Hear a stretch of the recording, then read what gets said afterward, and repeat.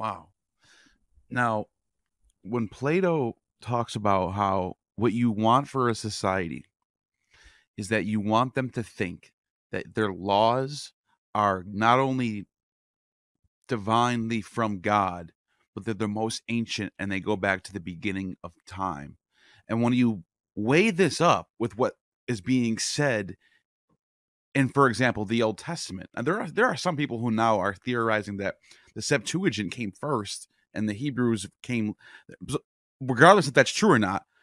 Even if it's not true, there could be the other, on the other side, there could be that this Old Testament myth fits so well with what Plato envisioned that the people in Alexandria said, let's put this together. This Septuagint that's Ptolemaic Empire, that is Greek, obviously, and they have the libraries and they have Plato's writings. Are they putting together what becomes the myth of the Western civilization as we know it, Judeo-Christianity? That's the question, I think. Is Plato the one who constructs this? I don't know if you realize the profundity and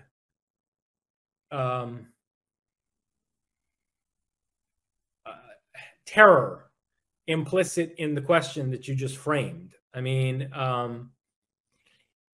it is perhaps the single most disturbing question that we could grapple with about the history of Western civilization and, by extension, the entire world that's been conquered and dominated by the West. And hold on, let me just stop for a second. Yeah. All the hours of us talking as leading up to this question right here, it literally has been. And this is like the question. Did Plato construct what became the myth of the West, the religion of the Western civilization as we know it? You know, the universal church. So, okay. I answered this question, not in the Pharmacon Artist, although, you know, I'm developing an embryonic phase of it there. I'm planting the seeds for it there. But I answer this question of yours at the heart of Iranian Leviathan.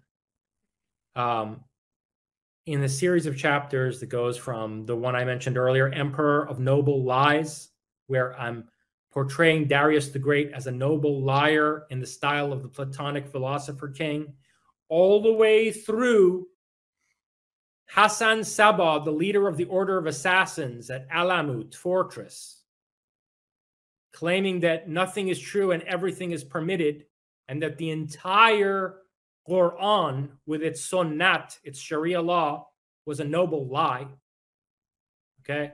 In the series of chapters in Iranian Leviathan, which includes a treatment of the origin of the Old Testament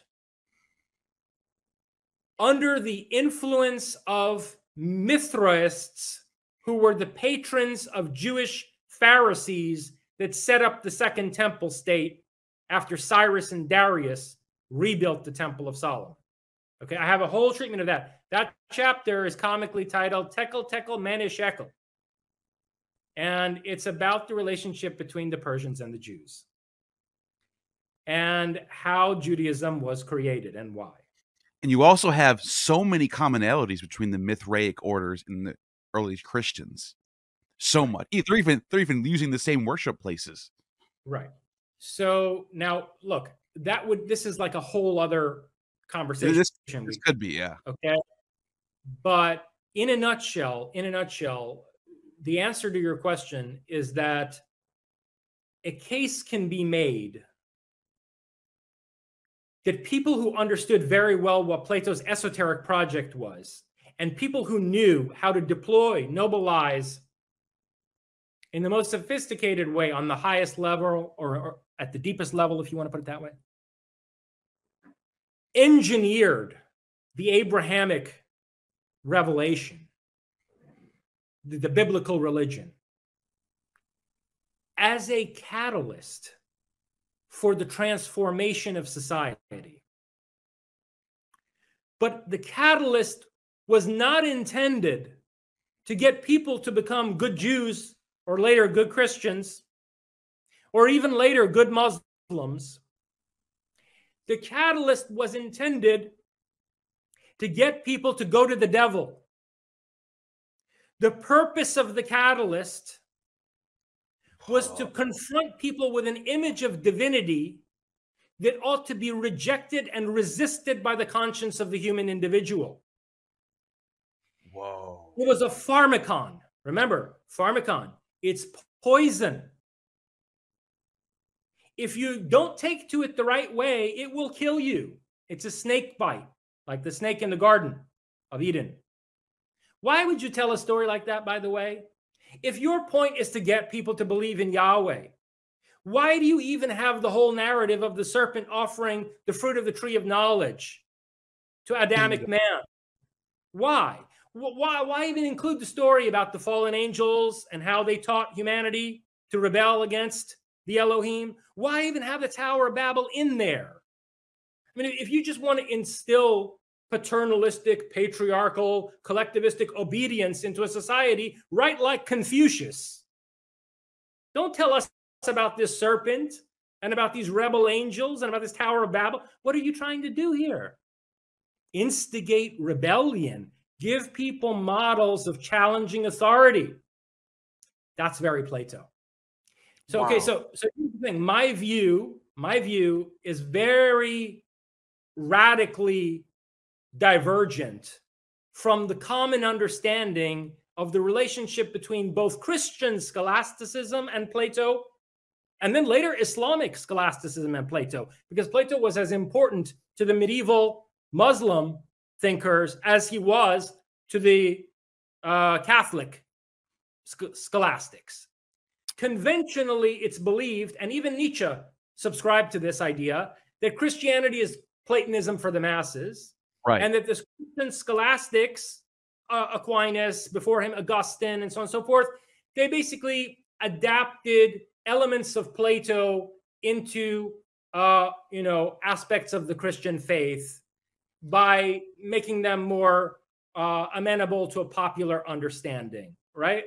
But what you just did is you just answered the question that scholars have been dumbfounded by, is the closer we get to the origins of Christianity, the closer we get to the beginning, the more diverse it is, the more Gnostics there are, the more opposing there are. There's people who literally say that Yahweh is evil and that Cain was good because he wasn't offering blood sacrifices.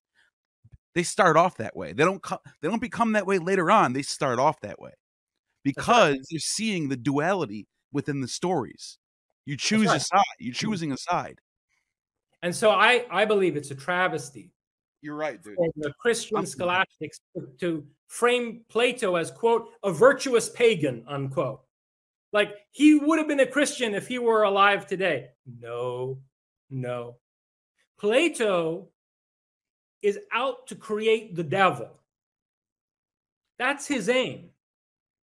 Plato wants to basically promulgate diabolane, what the Greeks called diabolane, a dynamic tension, a throwing through of opposites. This is what his dialectical method is about. It's why his dialogue, it's why he wrote dialogues, and it's why his writings are structured in the conversational and oppositional way that they are, because he wants people to set positions against one another. He assumes all kinds of positions through the mouth of Socrates that he himself doesn't subscribe to, and that over the course of his corpus contradict each other. And he does that for the sake of provoking insight and catalyzing independent thinking. He's literally separating goats from sheep in a sense, where he's saying, here's the story. However you interpret this will determine if you're one of these types. That's exactly it. And in fact, it's genius. It really is. In fact, he comes close to saying this, in the seventh letter, that you can't get philosophy from some treatise. That it's not like, philosophy is not about subscribing to a worldview that some guy has written down in a treatise. You have to have direct experiential knowledge of certain things about the nature of reality. And you're only going to get that in dialogue and in a life in common, he says, with others also devoted to seeking the truth. So Plato has this unwritten doctrine, and this unwritten doctrine deploys all kinds of noble lies, up to and including, I believe, the theory of forms. And to my mind, Plato doesn't subscribe to the objective existence of these forms.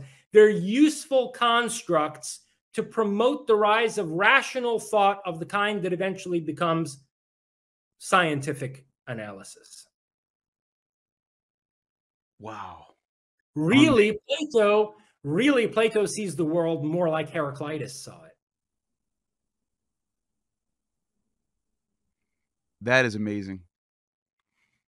I have no, I don't even know what I think that I want to leave it right there because that's perfect. That leaves the viewer with something to think about, and because I think when the way we started off with talking about the Mithraists and how their religion sort of is this religion that influences all areas of the world in all religious aspects, and obviously Zoroaster comes along, he transforms this movement, and he shapes philosophy of the West. And then we have this divide happening. There's people looking at gods in different ways, and which side do we devote ourselves to? Plato comes along and answers that question in an inverse way, very secretive, very esoteric, but he does it. That's it. Absolutely. And I think the takeaway is what you said, as you put it. His intention was to separate the goats from the sheep, to find a way to, basically pass society through that filter, and force to test people's mettle. That's where the freaking expression comes from, right? It's the myth of the metals. That our expression to test someone's mettle comes from the myth of the metals, ultimately, to see what someone's made of. What are you made of, right? By the way, just as a nice concluding note, that's very much the question in Christopher Nolan's film, The Dark Knight, which I think is the greatest of the Batman films. Yes, today, it is. Yes, right? it is. What are you made of, right? I mean, that's what that film turns around. But that film also turns around the noble lie. The whole film's about the noble lie. Yeah. Where Batman, as the guardian of Gotham, the philosopher king, the guardian of Gotham, is forced to lie to the entire populace, to take the blame for the murders committed by Harvey Dent, so that Harvey Dent, or Two-Face, can retain his image as the White Knight of Gotham. Because if people were to know that this district attorney, champion of justice and hero fighting against corruption, that he was driven by the Joker into becoming Two-Face and committing all these murders, if people were to see Harvey Dent in that light, they would lose faith. And, it would unleash anarchy and chaos in the city. And so the Joker, the trickster, forces Batman to become a noble liar in the guise of being the guardian of Gotham. But yeah, what does that film turn around? The idea of testing someone's mettle, of hammering someone the way Batman is hammered by the Joker, and of asking them the question, what are you made of? Show your face, the one under the mask. Plato wore masks throughout his entire philosophical career. All of these characters in these dialogues are one or another mask of Plato, not just Socrates. But the conversation we've been having is really ultimately about the face underneath those masks that Plato wore. Wow. That is just phenomenal.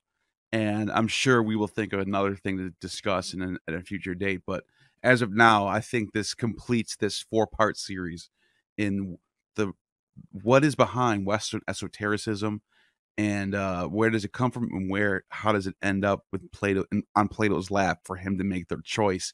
And it's like an IQ test. He's like giving the world an IQ test. Here you go. Take it or leave it. Let's see where you're at. Let's see how you interpret this. Character, and a test of character, of ethos, test of ethos, right? Because who within ethos would ever worship Zeus or Yahweh? Yeah. Like, You don't have to here, be a genius, right? I mean, in Plato's ideal state, in the Republic, you have the because philosopher, but then the warrior caste, they're in the positions they are because they're virtuous, they're noble. It's why they're entrusted with the weaponry to protect society. They're not geniuses, the people in the warrior caste, but they do have ethos. Ethos defines them. And so those people are not, individuals who would worship a Zeus or a Yahweh. right. Yeah, and it's so geniusly gives them something to go to battle for. Yeah, So it helps out in it's so layered. It has so many different dimensions of playing the what do you call it? The puppet with the strings. Like he's got yeah. so many puppets on different strings, all by one person on top. But they're all doing different things, different purposes. It's really mind. As a last point, Neil, let me just say that people should think of my philosophical project in these terms. Okay, I learned from Plato. I mean, a lot of people have framed me as a Nietzschean or something, or a Heideggerian. First of all, I don't belong to any of these schools of philosophy. I have my own philosophical project. But when I say I learned from Plato, I mean I really learned from Plato. My work is in the style of Plato. My project is very much an esoteric project in the sense of Plato's esoteric and unwritten doctrine.